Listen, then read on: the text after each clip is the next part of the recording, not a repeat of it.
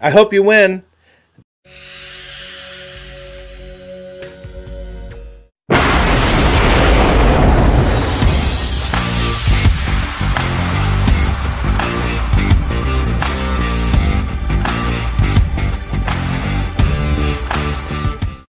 That was from last show. I didn't say that at the end, which is like what my sign off, and I didn't say it. So, hey, Mike, what are we doing? We are back this week with show number 9, top 5 Wookiee wide receiver rankings, and we are going to go over their landing spots as well, bigz. That's what's going to happen on today's show. Your mom is going to go over their landing spots. Ooh, Nelly. No, Nelly. My number 1 wide receiver is Malik Nabers, and I feel like he's going to the Los Angeles Chargers. My number 2 wide receiver is Marvin Harrison Jr., and I also feel like he is going to the Los Angeles Chargers. Now, I don't think that they're both going to the Los Angeles Chargers. I just think that the Los Angeles Chargers, if they're going to draft somebody in the top 10, it's going to be one of those two. Ladd McConkey is my wide receiver 3. I like him to Atlanta. Jamari Thrash is my number 4. I like him to Jacksonville. And Malachi Corley is my number 5, and I like him going to Tampa Bay. Tampa Bay, the Buccaneers, Corley. Let's talk about why you got Nabers ahead of Marvin Harrison Jr. real quick, because I think that's a spicy take, and a lot of people are moving that direction. So tell me why. Malik Nabers is my spotlight. Oh, shit. I'm sorry. I should have known that. I Malik didn't read Nabers is my spotlight. Your spotlight.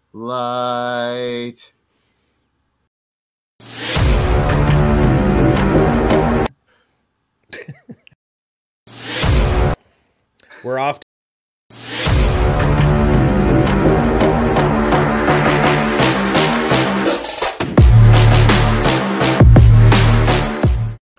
Producer's drunk.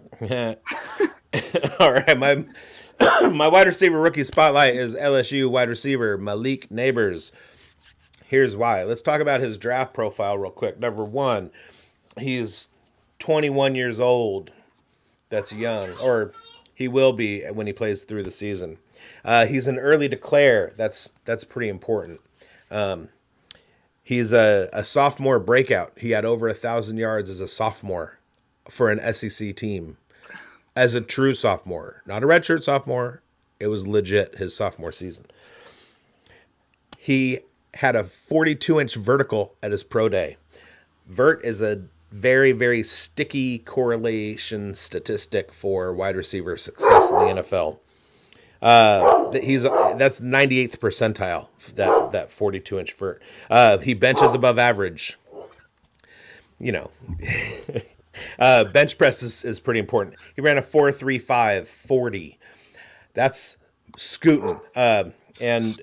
While 40 is not quite as important, people love it, and it helps with draft capital, not necessarily performance on the field. 4.35 is pretty good. Let's talk about some statistics. He ran 54% of his routes out of the slot and 46% from outside in 2023. That's pretty good. He's not locked in or limited as a slot receiver. He can play on the outside. That's important in the NFL. He averaged 4.35 yards per route from the inside. That's astronomical. And 2.84 as an outside receiver. So you can see the difference. He's getting a good 5 yards depth when he makes the catch as a slot receiver. Averages 2.84, almost 3 yards as an outside receiver. But that 2.84 yards was still ranked in the top 20 in the country. That's how astronomical that 4.35 yards from the slot is, because when you take everything into consideration, and it's about that 2.84 yards per route from the outside is about half of what he was getting from the slot, that's still a top 20 wide receiver. All right. Market share, target share, dominator rating, all that goes into it. He had 31.1% of his team's receptions. And remember, he was on a team with Brian Thomas Jr. 35.6% of the receiving yards. So he took more receptions than anybody else, but also had a higher share of yards. 31.8% of the receiving scores. He's a big play machine. He averaged 17.6 yards per catch, and he led college football in plays of 20 plus yards and 30 plus yards. He had 41 he had 34 plays over 20, and 17 of those were for 30 or more. He was one of 23 wide receivers in the country to earn a 99.9 Pro Football Focus grade on targets of 20 plus yards down the field. So, working out of the slot, he can catch middle of the field. He's going to be a good friend to the quarterback in short yardage, and also he's a monster downfield. So not that Seattle is going to be taking a wide receiver or anything, they're pretty set, but if you put him with a quarterback that has a deep ball like Geno Smith, deep accuracy like Geno Smith, he will absolutely feast. Justin Herbert, just saying. Now, the nitty-gritty. This is the meat and potatoes of why he's my number one. There's a collection of metrics, and when I aggregated those metrics and broke it down, giving points to specific production stats, Marvin Harrison Jr. was number 6 in that aggregation. Malik Nabers was number 1 by himself, far ahead of everybody else. He was second in the country in first downs per route run. He was 4th in yards per route run against man coverage. He was 2nd in yards per route run against zone coverage. That's where slot play is important. He was 3rd in yards after catch per reception. He gets the ball and he breaks it. And he was 1st in the country in missed tackles forced per reception. You can't bring him down. He'll juke you out of your shoes. He'll break the tackle and scoot away. The man is going to be an unstoppable force in the NFL. My number one. I like that take because I also have Malik Nabers as my number 1 wide receiver, and I know it's bold. And you know what? Sometimes it takes a bold prediction to really hit in these kind of situations. But, you know, Marvin Harrison Jr., there's nothing to slouch about him at all. Like, I mean, he's got a profile. He's going to get probably a really juicy landing spot as well. So for me, I'm going to just quickly go over my top, 5 wide receivers. And who are they, Mike? Number 1 is Malik Nabers, and I think he's going to slip down the board, and I think he's going to go to the Giants. You're smart. I also think that Marvin Harrison Jr. is the number 2, and I think he's going to get a landing spot of the Arizona Cardinals. I think they're going to stick at number 4, and they're going to stay there, and they're going to pick Marvin Harrison.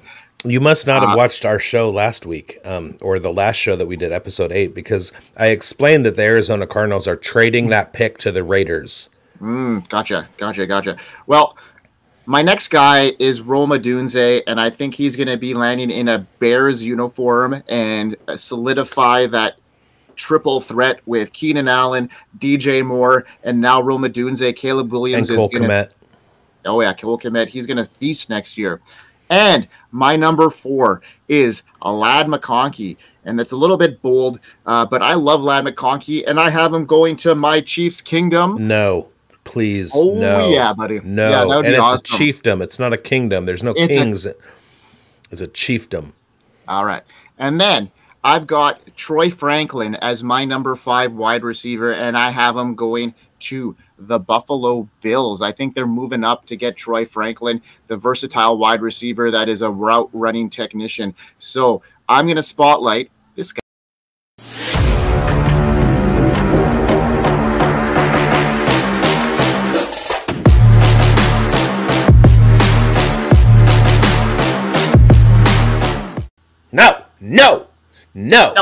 No.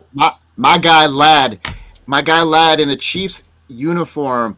Many people are flag planting McConkey as this year's Puka Nacua. Not sure how that could be compared to Puka because, you know, Ladd McConkey is going to get probably second round, if not first round draft capital. But I can see the comparison as far as the way they play the game and their physicality. He comes with the same type of swag, and people are drafting him as so. I've seen McConkey go in the first round in rookie drafts, and some people think he will garner first round draft capital in the NFL. I'm hoping he does, and I'm hoping he's getting at the right end of the first round to my Chiefs. McConkey is fast. He's a burner off the line. He is, and he is dangerous after the catch. He is good in the intermediate routes. McConkey is also an incredible separator. He won't win much downfield or those contested catch battles, but he is a great slot receiver, and he will slide in right away on a team,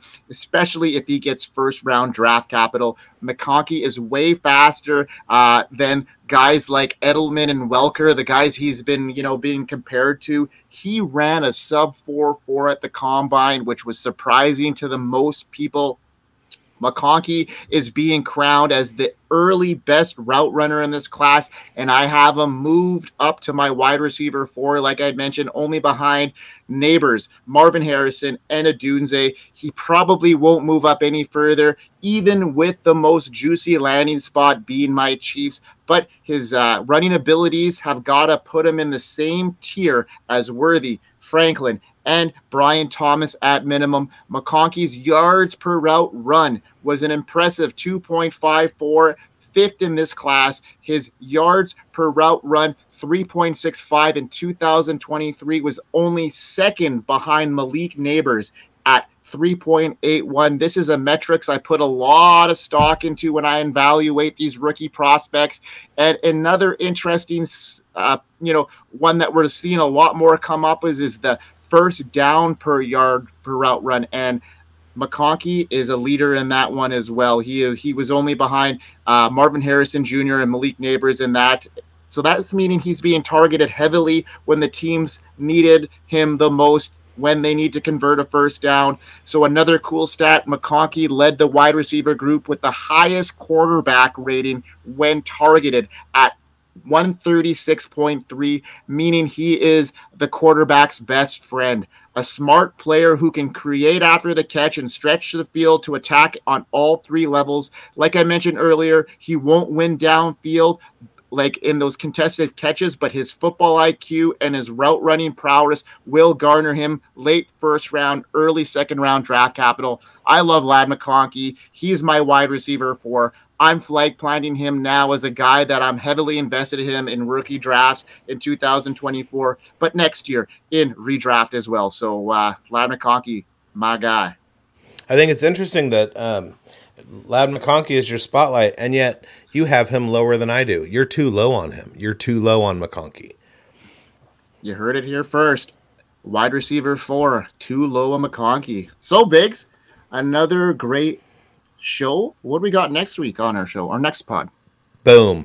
So if you remember episode 8, what we did, we did our top 5 at the quarterback position, and then we each spotlighted a player. If you remember that, and then if you remember the show that we just did, episode 9, we did that, but with wide receivers. Think of that, but with running backs. Same. Bye. I hope you win. Hey, where can we find us? Oh, sorry. Like, subscribe, share, comment, hit the bell, follow us on Twitter. I'm at BigBoned at FFB. He's at FFCanuck99. Yeah. Okay, bye. And find us on the Fantasy Football Advice Network, always where you can find the fantasy forecast every week, every day. You'll see something new from us. So we'll see you next time. I hope you win. Hope you win.